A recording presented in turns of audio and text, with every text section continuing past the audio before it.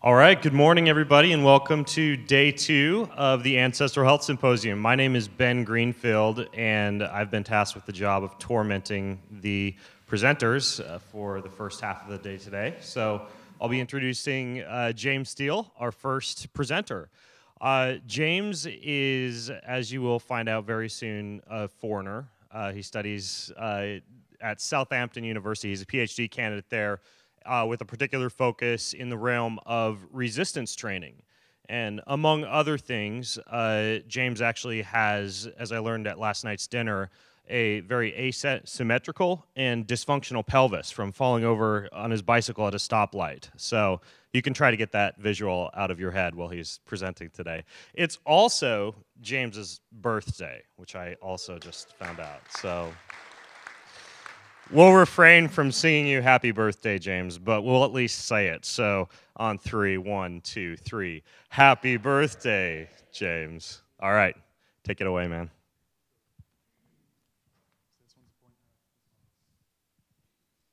Cool. Okay. I think you're fine just speaking through that. Okay. Right. Okay, so just to give you a kind of overview of what I'm going to be covering in this talk. When I first started putting it together, I kind of had this idea that I knew what I wanted to say. I was familiar with some of the literature around the area by guys like Lauren Cordain, James O'Keefe, and Boyd Eaton, some of the earlier review papers where they had kind of proposed these ideas of, hunter-gatherer type fitness, evolutionary fitness, paleo fitness, whatever you want to call it.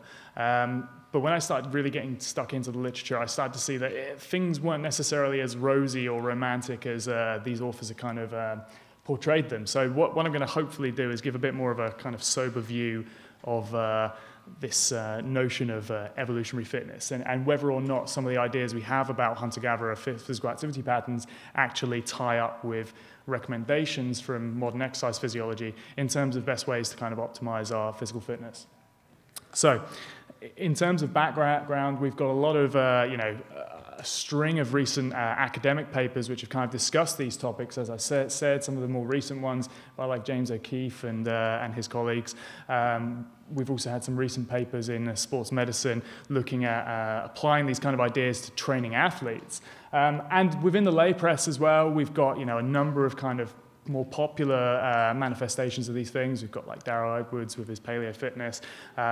We've got various other things. I found this book, it's quite old, Instinctive Fitness. We've got MoveNat and CrossFit as well, various things which kind of use this kind of evolutionary justification in some way for what they're doing. Although I've recently learned that CrossFit are actually suing the National Strength and Conditioning Association, so we'll pretend I didn't actually talk about CrossFit, just in case this gets out to Greg Glassman and I get a lawsuit on me. So we've often got this notion that kind of hunter-gatherers were fit, they were strong, they were healthy, they were robust. We've got all these studies which are rolled out time and time again to indicate that they were fast. We've got analysis of the footprints later earlier from T8 suggesting that he was as fast, maybe if not faster, than like Usain Bolt. Modern hunter-gatherers tend to have higher VO2 maxes than the average population. Studies by Shaw and Stock at Cambridge and earlier stuff by Ruff suggest that hunter-gatherers were strong and robust based on their skeletal remains. And obviously, they've got lower body fat percentages and generally better body composition than us. And these are the studies that are kind of continuously rolled out to kind of justify these kind of romantic pictures. But I wonder whether or not that is kind of a bit of a romanticized, a romantification of it, and whether or not the majority of the literature actually kind of supports that idea. So in terms of what kind of, we're seeing in terms of the importance of physical activity in everyday life nowadays is that we all know that being physically active is important, and being physically active reduces all-cause mortality in a kind of dose-response manner. So the more we're physically active, the more we get an effect from it. But recent research is starting to question this idea that the amount of physical activity is the most important factor. And actually, the intensity of, I'll touch on what I mean by intensity because it's a kind of touchy topic nowadays in exercise science. But certainly the physical fitness that people have, which seems to be related to the intensity of the activity that they actually engage in, seems to be the more important factor. So for example, people who have higher physical fitness measures such as VO2 max or strength and muscle mass, they tend to be more strongly predictors of all-cause mortality. And as an example as well, I actually added this study in a couple of days ago, which I came across. It was a study in Finnish men that looked at the intensity of the activities that they were engaging in and found that the more intense their leisure time physical activity was, the more their cancer risk was reduced. But interestingly, the lower intensity activities, which didn't provide much of a protective effect, would be considered to be typical kind of foraging, like hunter-gatherer type activity. So there was a lot of berry picking, there was a lot of foraging, fishing, hunting, and all these sorts of things, which we think, oh, that's what hunter-gatherers did, and that's what made them fit and healthy and robust and, free of diseases. But this recent study suggests that actually they don't provide as strong a protective effect as we potentially think they might do. So in terms of evolutionary fitness recommendations, that's kind of asking the question of, what should we do?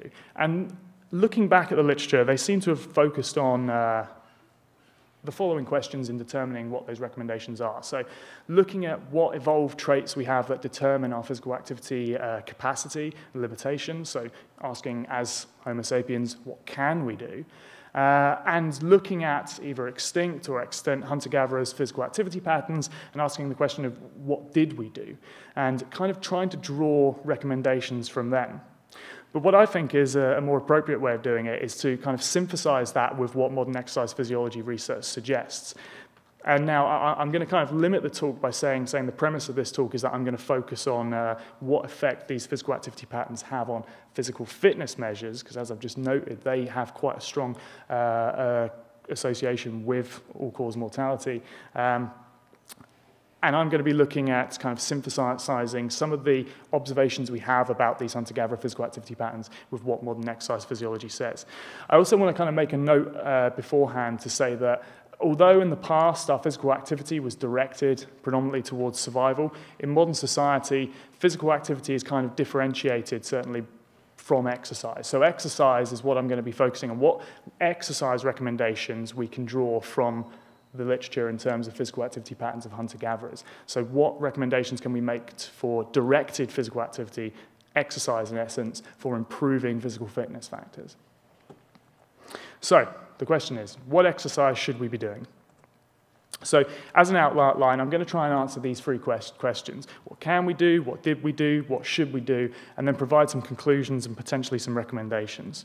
So in terms of answering those questions of what can we do, I'm going to look at what sort of activity repertoire we seem to be evolved for, what capacity do we have.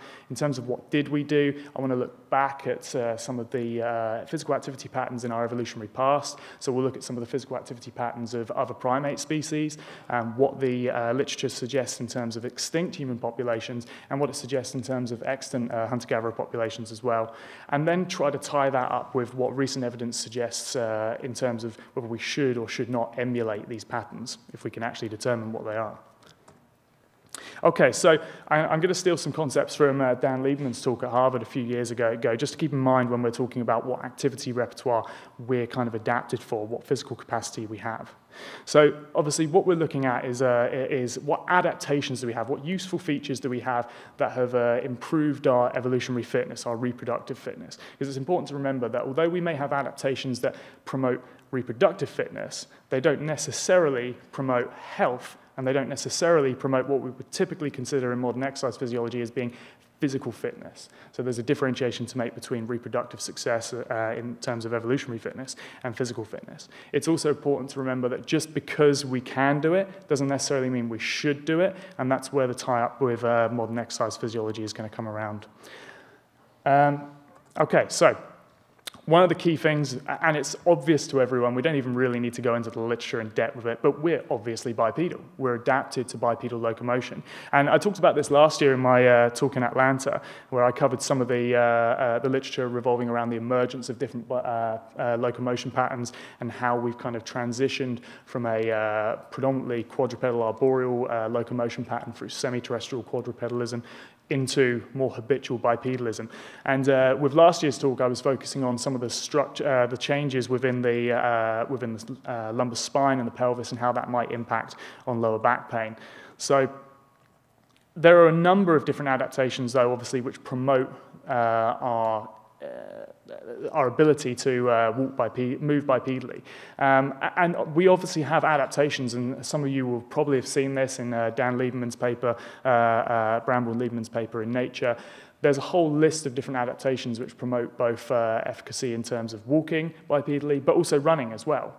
So we can walk and we can run, and there were reasons for why we may have adapted those physical traits in terms of environment, increasing food availability, increasing range, reducing cost of transport, certainly for walking, although not so much for running. Our cost of transport for running tends to be on average higher than most other species, although we tend to have a flatter curve when we increase velocity of transport.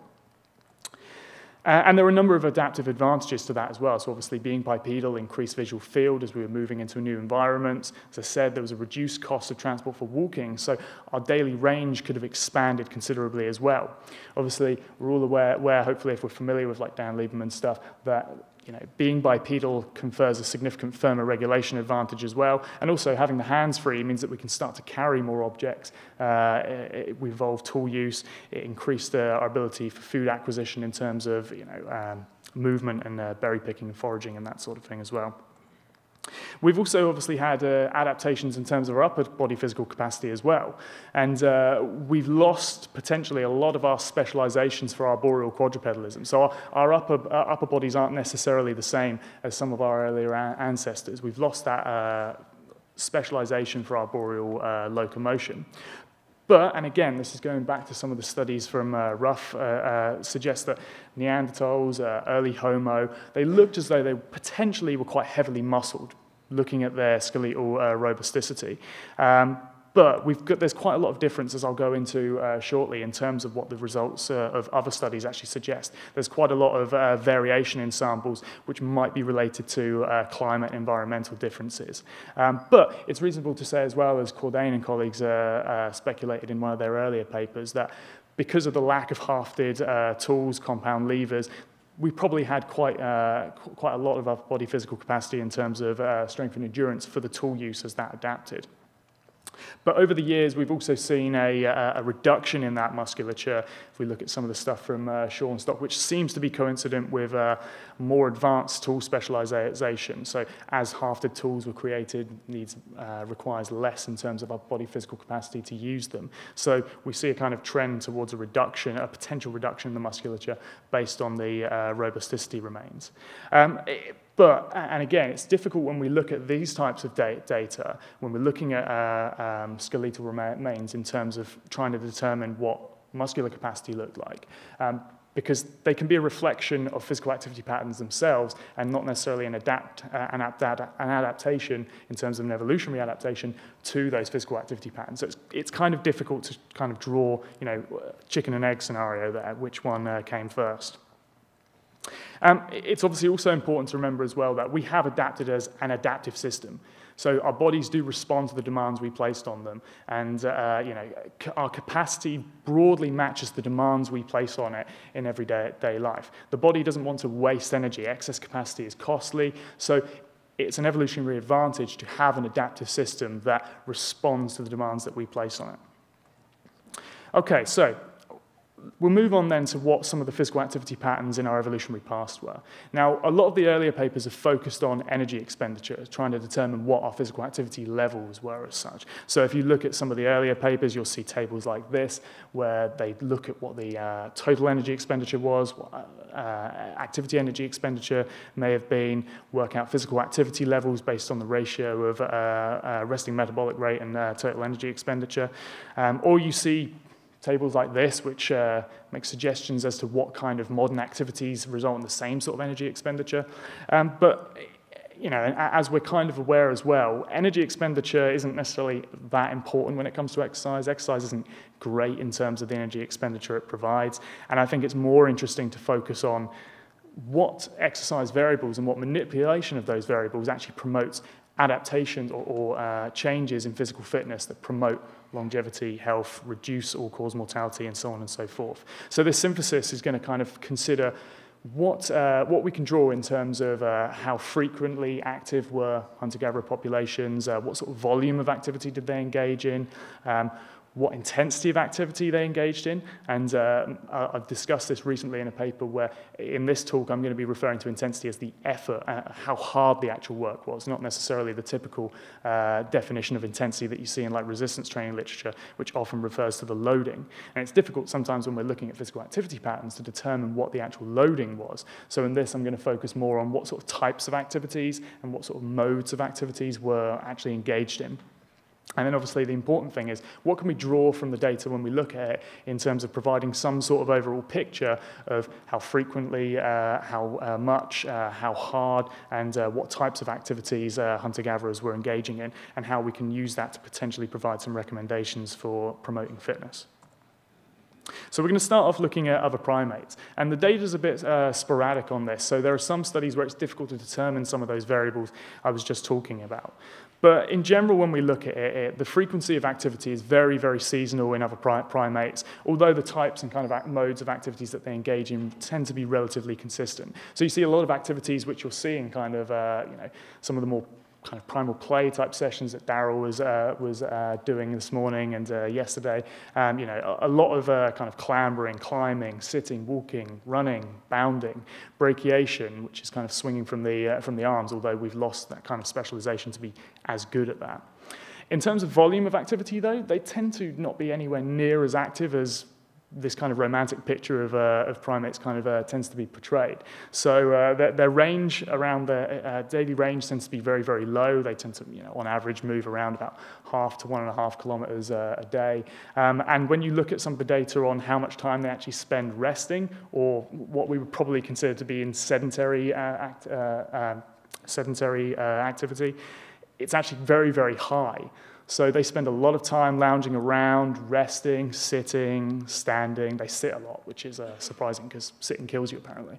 And they spend very little time actually moving around, but yet they tend to be fit, strong, healthy, low body compositions, and so on and so forth.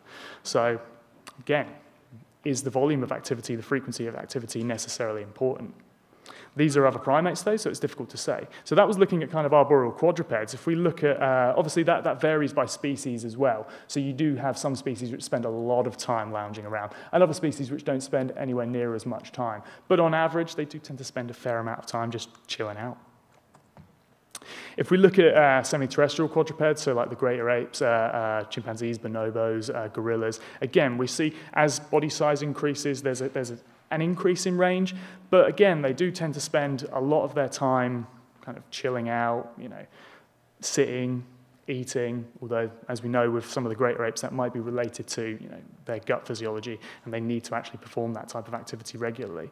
But again, the types and modes of exercise are what we would typically expect to see in this type of species. And again, if we look at, for example, changes in our ability to perform certain activities, as I said, we've lost that kind of upper body specialization to engage in specialized arboreal locomotion, such as brachiation, and we tend to see there's kind of a gradient in terms of our ability and the frequency of brachiation that you see in the great ape species as you move closer and closer to humans. So, primates spend a lot of time sitting around, not doing a lot. Interestingly as well, they actually spend what I thought was less time than I would have expected to see socializing and playing. They just kind of chill out a lot, and then occasionally they'll play a little bit, and then they might move a little bit, and then they might eat, and then they'll just go for a nap again. So they spend a lot of time being sedentary. Okay, so let's move on to what physical activity patterns we can try to draw from extinct hunter-gatherer populations, what the skeletal remains kind of suggest to us. Now, the idea of reconstructing physical activity patterns of extinct hunter-gatherers has been termed by Jermaine and colleagues as the bioarchaeology holy grail. It's this mythical thing that's really hard to determine. But people try and attempt it by looking at skeletal remains, looking at changes in articular modification, musculoskeletal stress markers, which indicate potentially the types of forces that are being placed on the musculature, skeletal robusticity, and changes in the geometry of certain bones that might reflect engagement in certain types of loading or activities. So I thought to myself, great, right, I'm going to look at the literature and I'm going to try and draw out these variables again, see what we can get, because I had this image in my head that hunter-gatherers were going to be really active, really fit, and we were going to be able to draw out these amazing recommendations. But when I sat and tried to look through the literature, I felt a little bit like it was doing this at me. It was farting in my general direction.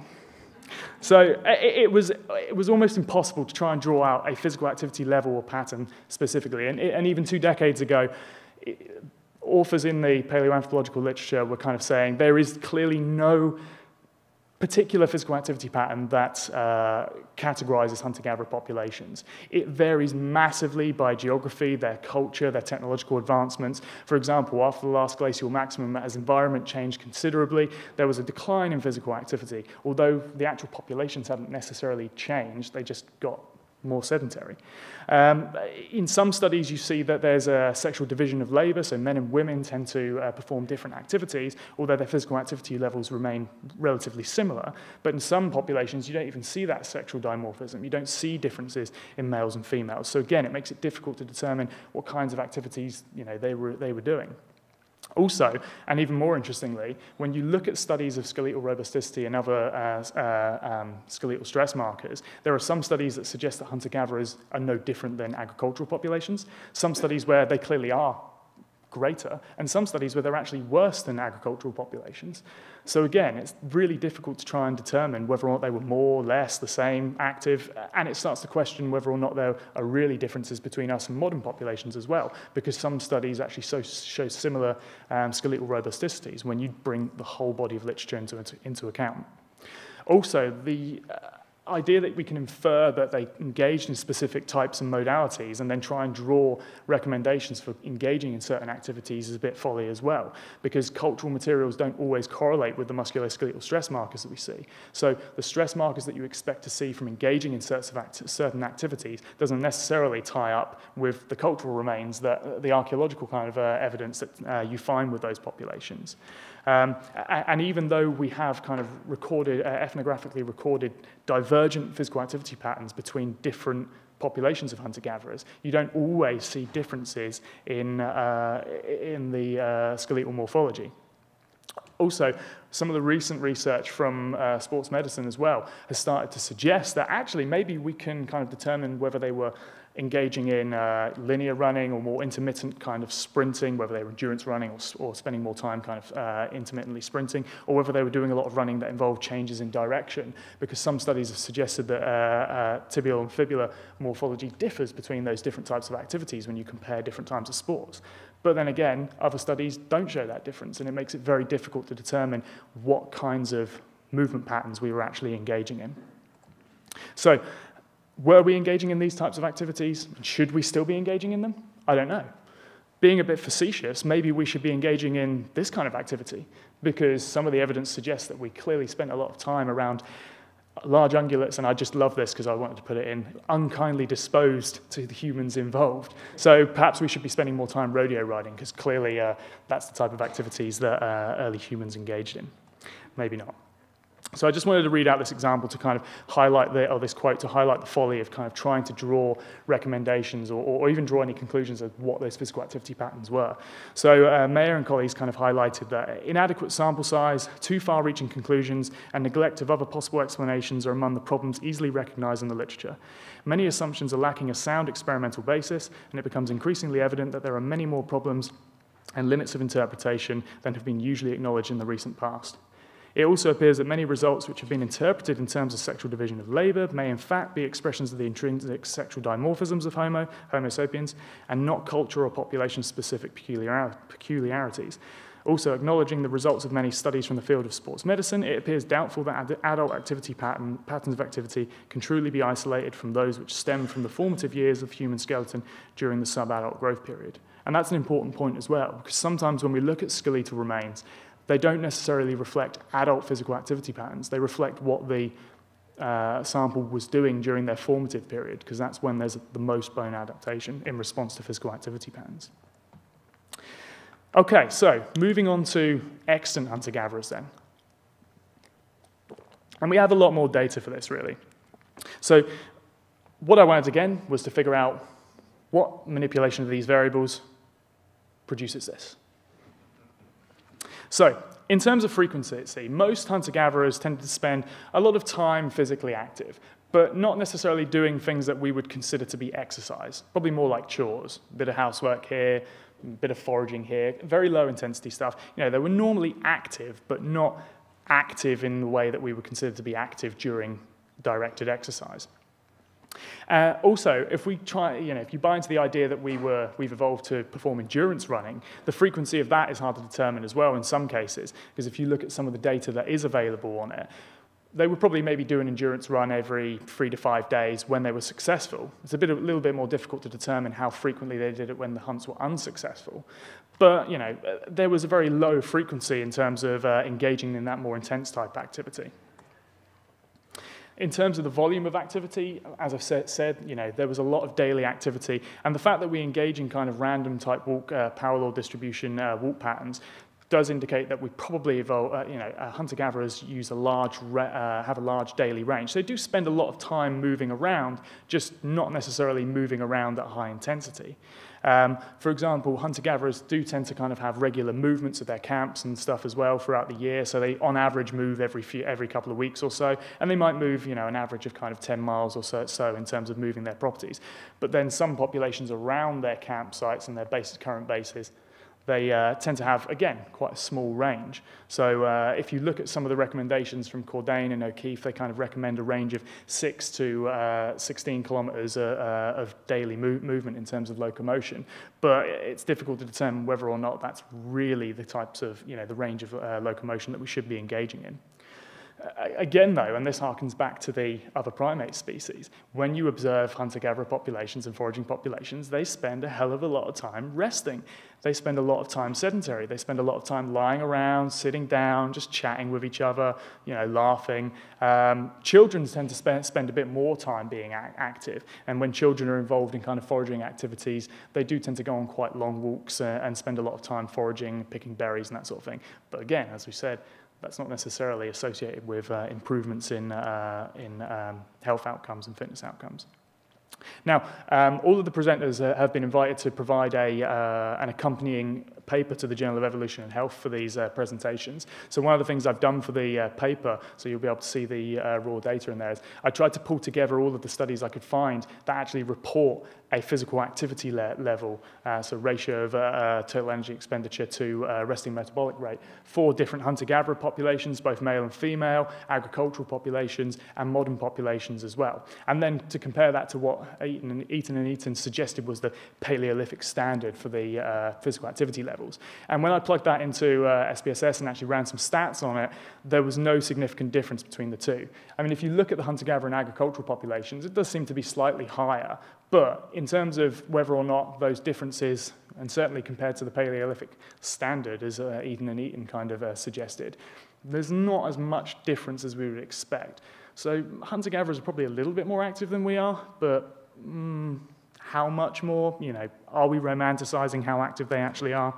I think potentially we are. Now, the intensity of the activities or the vigorousness of the activities that they're engaging in, I think, is the more interesting thing to look at. So again, as we said, these are studies looking at the Bolivian Amerindians, which suggest that they spend the majority of their time engaging in what were considered to be kind of lifestyle activities. So housework, camp work more likely, a little bit of foraging here and there, all very, very low intensity. Kind of what Mark Sisson suggests, move a lot at a very low intensity. But they do also spend a little bit of time engaged in very, very vigorous activity. In fact, you probably can't see it on this, but I thought it was quite amusing that when you differentiate between day and night and look at the male populations, there's a couple of minutes each night that the males are engaged in very vigorous activity. The women aren't, so it doesn't lead me to question what the males might be doing at that time of night. But anyway, the point is that the hunter-gatherer populations do spend, probably a little bit more time on activity than we do. They're probably a bit more active. But more importantly, I think, is that they do spend time engaged in very vigorous intensity activity. So, for example, even Dr. Kim Hill's kind of observations suggested that the average speed that hunter-gatherer populations tend to move around is 1.5 to 3 kilometers per hour is a really slow stroll. It's just moseying around. But then every now and then they would engage in sprint-type activities, very high-intensity type stuff. Again, if you look at persistence hunting average speed, 6.1 kilometers per hour is actually, just a bit of a route march. It's still walking. It doesn't indicate that we should necessarily be engaging in kind of endurance running or that type of activity. I'm sorry, and there was another one here. So this is a study that's looked at physical activity levels within child populations in I can't remember what group these were now. But anyway, again, it highlights the point that although there's differences between sort of different hunter-gatherer groups, they spend some portion of their time engaged in very, very high-intensity activity, which I think is the point that we've kind of been missing a lot in terms of activity recommendations. So what kind of types of activities are extant hunter-gatherers engaging in? So, and hopefully you're all kind of familiar with Peter Gray's stuff. He suggests they spend a lot of time playing, but that the play that they engage in is more kind of in spirit than what we would consider to be physical activity type play. So there's a lot of humor, there's a lot of laughing, joking, that kind of thing. There's a lot of kind of creative activity, but not necessarily play as in what we see kids doing in the playground, running around, doing that sort of stuff. So apart from the children, the adults do play, but it's more kind of what we would expect to be doing as adults rather than what we would expect to be doing as children. They spend a lot of time walking, as we said. They do walk around a lot. They spend a lot of time randomly walking in various directions when they're foraging, looking for different things, trying to expand their range, expand the amount of return they can get on their actual foraging expeditions, and a lot of time walking around their camps, huts, and that sort of thing as well. But again, as we said, the range is not necessarily as large as we expect it would normally be. Running, though, is a bit more difficult to kind of decide whether they did run. We can run, as we said, we're adapted to run, but do we actually run? Don't know. Certainly when some populations have been looked at, none of the tribe were observed running at any time. They spend a lot of time walking, but they were never seen running. So whether or not we can recommend that is it necessary for us to run? Maybe, maybe not. And obviously, we've got the normal kinds of activities which we expect to see in hunter-gatherer populations, which are necessary for the types of lifestyles they lead, which differ between men and women. So hunting, trapping, women are spending more time gathering, food preparation, and that sort of thing. But interestingly, in a recent study showed that some hunter-gatherer populations do spend quite a lot of time engaged in arboreal locomotion, despite the fact that we're not that specialized for it anymore. So that's an interesting point to look at as well. Okay, so obviously all of these kind of things that we see in extant hunter-gatherer populations are going to be affected potentially by their environment, habitat quality, hunting, logistical mobility, that sorts of things. So if they're in a rich environment, they tend to be more sedentary because they don't need to engage as much physical activity in procuring energy. Whereas if they're in a poor habitat location, they'll either spend time moving and relocating, or they'll spend more time kind of foraging and engaging in physical activity for those reasons. Interestingly, though, modernization doesn't seem to have affected their physical activity levels as much as we expect it to. And that might be because actually their physical activity levels don't differ as much from ours as we generally think they do. Okay, so what sort of things can we conclude from this, and then how do we tie it up with modern exercise physiology? So looking at it, there seems to be no one physical activity pattern that's typically ancestral. It's really difficult also to determine whether or not something is an adaptation and thus has resulted in us engaging in those physical activities, or whether or not we engaging in those physical activities has produced an adaptation which we see. So we tend to see as well, there's very low to moderate and inconsistent relationships between physical fitness and actual physical activity levels, so the amount of physical activity they do. Also, it's difficult to determine whether or not For example, changes in brain size actually facilitated increases in physical activity, or whether it's the other way around. And I'm going to suggest that you all hang around for Skylar's talk as well, because he's going to talk a bit about how resistance training can enhance cognitive capacity and change our brains as well. So again, it's a chicken and egg kind of scenario. Which direction does it go? Is it bidirectional? Who knows? And can we draw any conclusions from that in terms of exercise recommendations? I'm going to have to go pretty quick because I just realized I'm running out of time. So let's move on very quickly then. So the current evolutionary fitness recommendations, most up-to-date ones from O'Keefe and colleagues in their recent papers, are along these lines. And I'm going to focus obviously on which ones are determine physical fitness adaptations. So how do we corroborate these with modern exercise physiology? So do the recommendations that are currently being made agree with evidence regarding manipulation of those training variables for improving fitness outcomes like cardiovascular fitness, strength, hypertrophy, so on and so forth? So the current public health guidelines have been questioned a lot recently because they focus more on the volume of activity, but yet they don't seem to provide the benefits that we would expect them to.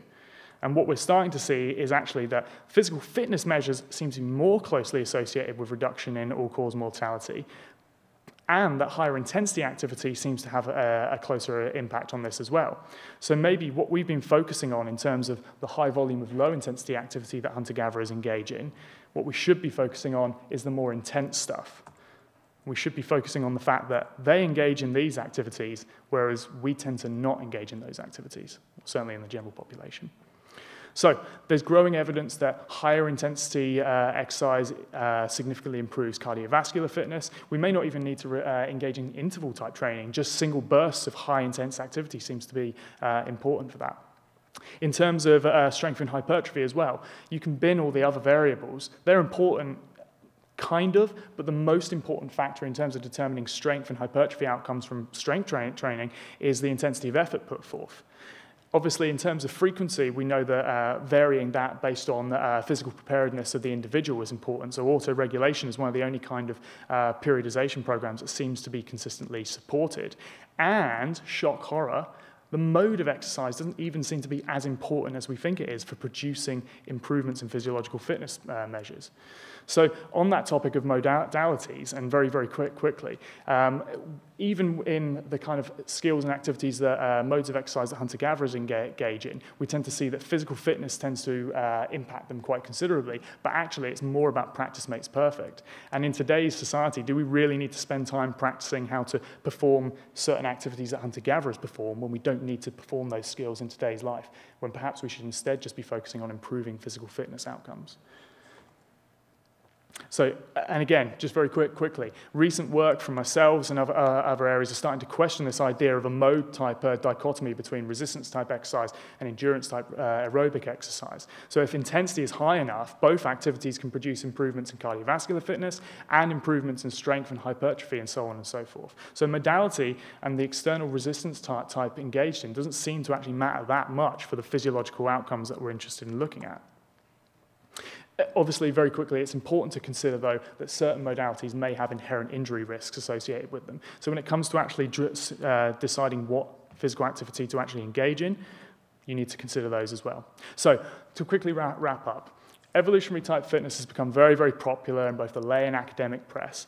And I think from looking at the evidence, reliance on suggested physical activity adaptations is a bit premature because the evidence is very light in terms of drawing recommendations from extinct and extant hunter-gatherer populations. Also, hunter-gatherer populations don't seem to be as active as we generally think they are. We've been romanticizing that a bit. And what we tend to focus on is the fact that even though they may be a little bit more active, the volume is what's being focused on when really it should potentially be the intensity of that activity, irrespective of the modality that seems to be the most significant contributor to improving physiological fitness adaptations.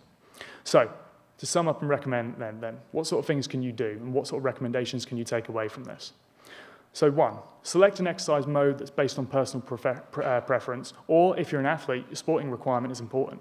But it's important to consider the risk-reward ratio as well, and whether there are inherent injury risks associated with that, and whether or not you're willing to take those risks when it comes to improving those physiological fitness outcomes. 2, focus on utilizing a high intensity of effort, preferably maximal or near maximal, as opposed to focusing on increasing volume or frequency. That seems to be the most important factor for actually determining those outcomes. and free. When it comes to undulating, figuring out what sort of frequency, see how you feel. If you feel well recovered, then train again, exercise to a high intensity, and then rest. Hunter-gatherers, primate populations spend a lot of time chilling out because they every now and then engage in high-intensity physical activity. So it's important to make sure you auto-regulate what types of activities you're engaging in. Thank you very much for listening, and I think we've run out of time for questions, so we'll see.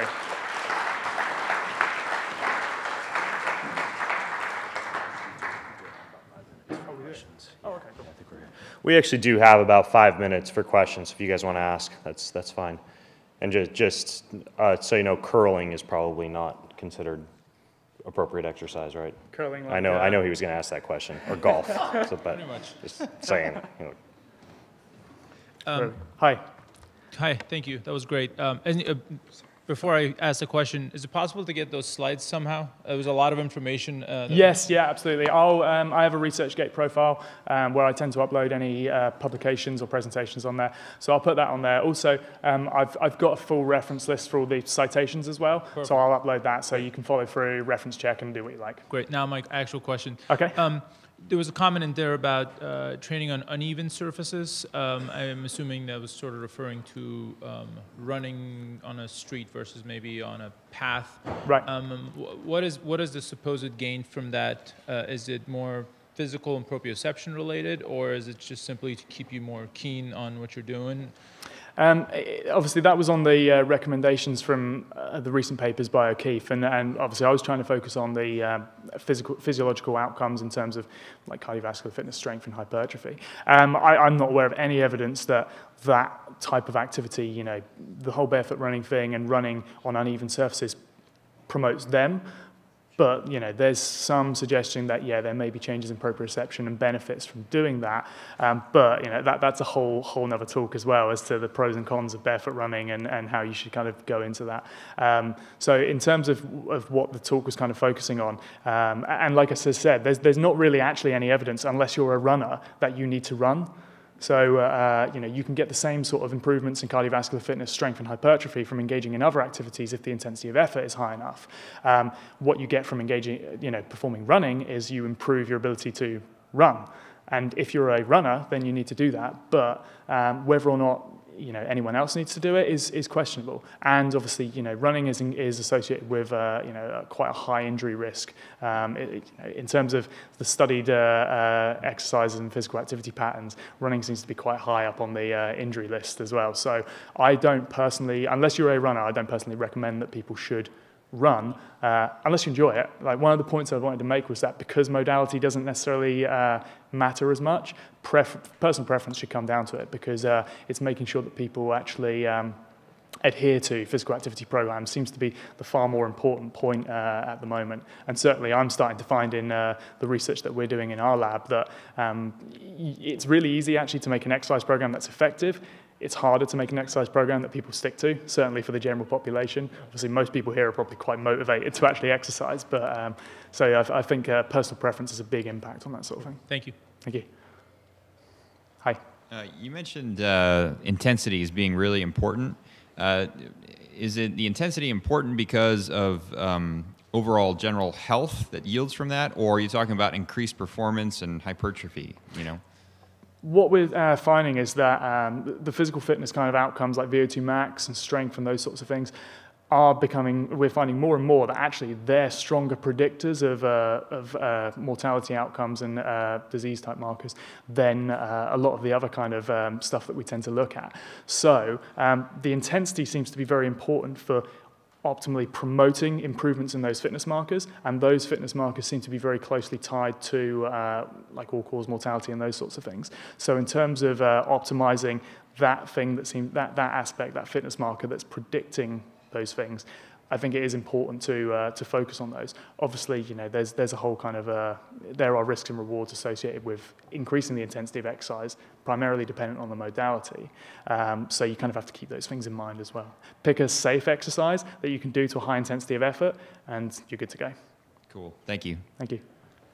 We out of time? Cool. I can answer questions at any time during the day. Just come find me. I'm approachable.